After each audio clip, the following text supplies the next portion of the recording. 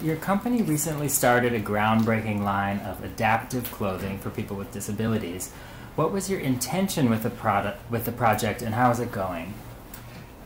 We like to be first, so we believe we're the first designer to create adaptive clothing for a very wide audience worldwide.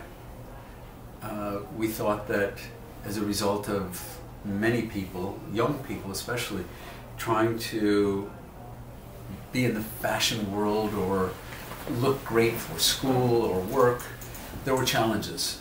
And we thought we could help them overcome those challenges by creating a line of adaptive clothing that would have buttons that were magnets rather than buttons and buttonholes, and zippers would become now Velcro, and if one has leg braces, they need openings at the bottom.